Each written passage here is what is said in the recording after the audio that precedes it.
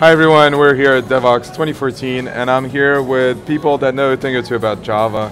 And I think you guys have read Effective Java, right? Yes. Yeah. So this is Eamonn, this is Christian, and we're here to talk about annotation processing, code generation, and two specific projects. So why don't we start with annotation processing. For those that haven't been exposed to it, you want to explain what that is? So it's something that was introduced as a standard with Java 6. So there was a JSR that defined that, and there's a set of APIs that define it. And it's basically a way of extending the Java processor, plugging your own code into the Java processor that will run while compilation is running. And it's quite powerful. You can follow these standard APIs, which will work with both Java C and ECJ because it is a standard. And you can arrange that when the compilation happens, your code gets executed and that code can see what other code is being compiled, and it can also generate new code that will be compiled alongside the original code. So doing that means that you can, first of all, you can do additional checks because you can emit error messages and they would show up in the right place. Mm-hmm. If you're using an IDE, they would show up as red lines, there's a problem here. And secondly, then you can augment the code, the input code of your program with this new generated code.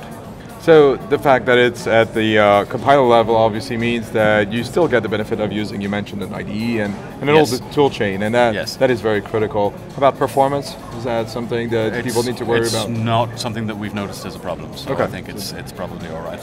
So the reason you were here talking about annotation processing and that we're talking about it now is that this enables for some interesting features, and one of the projects you've been working on is AutoValue, is that the proper name? Yes. And that's a project on its own. Can we say it's built by the Guava team? Yeah. Yes, some relation to it? It's part of a larger effort of projects that all do annotation processing for various purposes. AutoValue does value type, really easy, low boilerplate value types. So yeah, I mean AutoValue, if I mentioned Effective Java, if you haven't read it, guys watching this and gals, you should read it.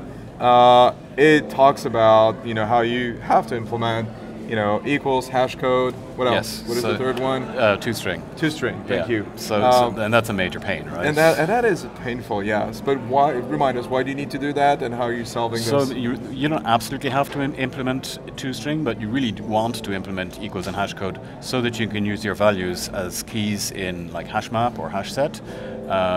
If you have equals, that means you can use it in tests, so you can compare your object against an expected object and so on. So you pretty much always want to define these methods when you're creating a value type. So an immutable type, you really want to define these methods. And it's a huge pain because you're doing it exactly the same way every time. So the idea of AutoValue is instead of so you define basically abstract methods that are the properties of your object. So your class is an address, you say abstract class address, and you say abstract string, street address, abstract int, postcode, and so on. And you put the AutoValue annotation on that class. And so the idea with the AutoValue annotation processor is that it sees this annotation and that causes it to generate basically new code, which is the implementation of this class.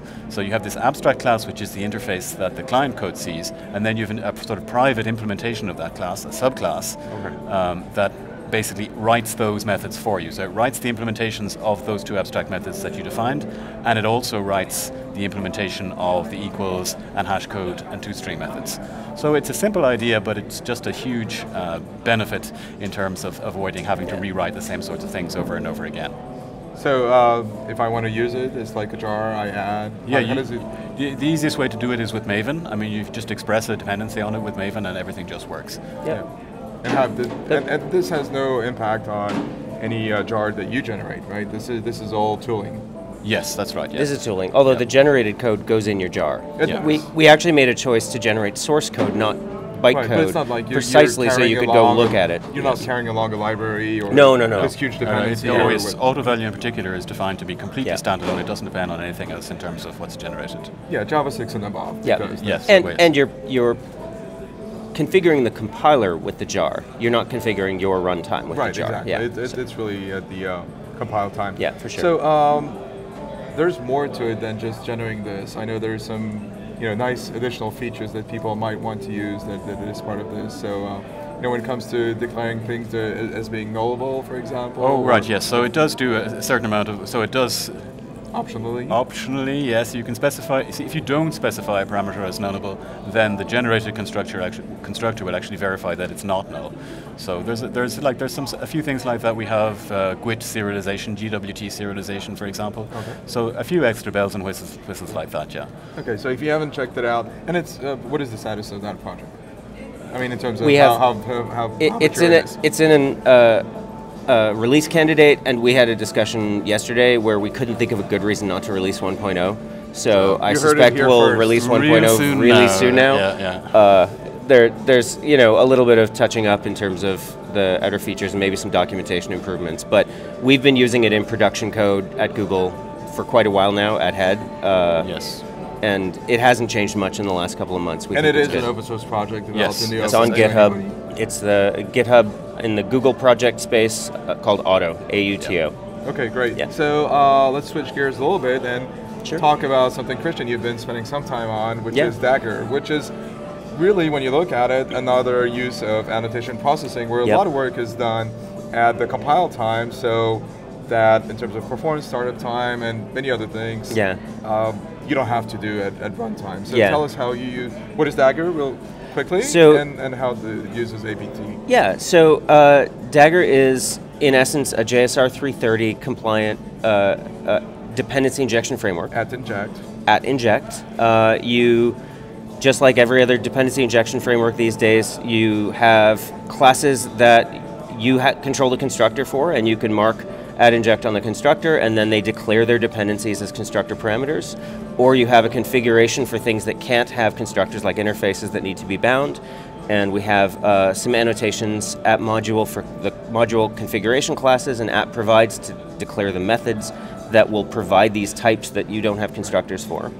And what it does is it looks at these annotation signals and says, hey, what are the dependencies that were declared, and can we satisfy these with all of the things that we know? And then it just does that work for you. So traditionally, things like Spring and Juice, etc., would use reflection at runtime to analyze these signals and yank them all together. And what we wanted was, first of all, to have some improved performance on Android. And reflection is pretty slow on Delvik, and so that was one of the inceptions of Dagger, one of the motivations for it. Secondly, we wanted to move errors from runtime late in the game to compile times. It's always good to move your errors forward, and with annotation processors, we found a way that we could generate code that could do what the reflection did, because we did the reflective analysis at compile time. Right.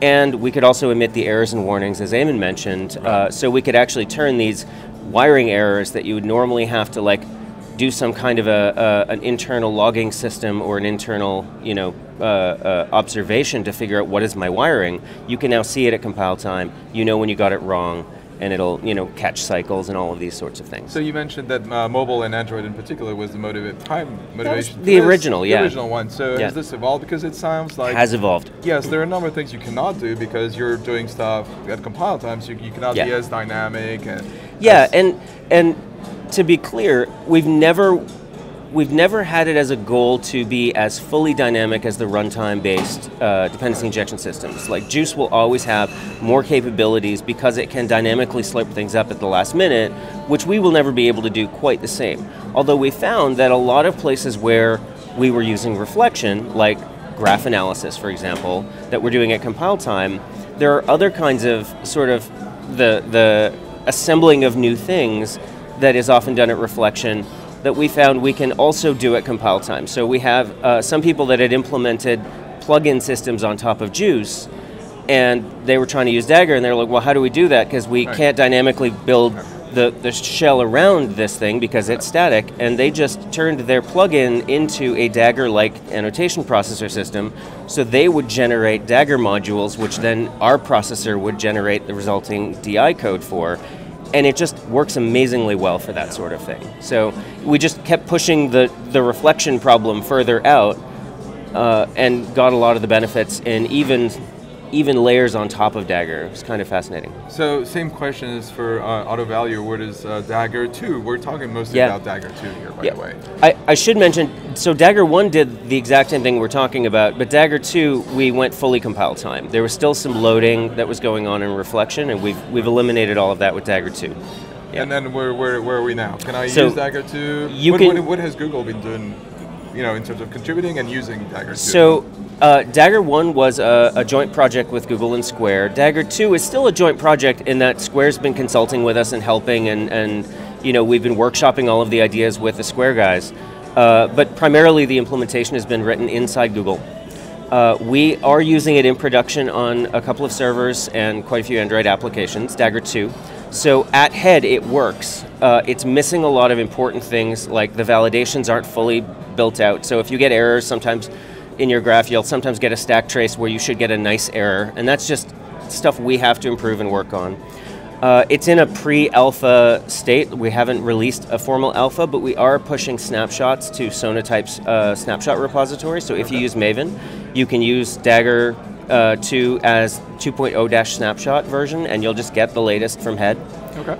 Every time we push to GitHub, we get a new version pushed out to Sonatype automatically. So for those people that have an issue with snapshots, how long would it be before? We're hoping to put together some sort of a developer preview in the next couple of weeks. We just updated the documentation on the website, so it is actually, there is some documentation now for 2.0, so you can get a sense of how to use it. Now that we've done a couple of talks, and Jake Wharton's doing a talk later today here at the conference. So we think people will be in good shape to receive a developer preview in the next couple of weeks. Great. Yeah. Well, so I guess that's all the time we have for Christian, Eamonn. Thank you very much. Thank you. AutoValue, Dagger, all powered by annotation processing, and with super low overhead, no runtime dependency or whatsoever. So thanks for answering my question. Yeah, our pleasure. And do check out those projects. Thanks. Thank you very much. Thanks.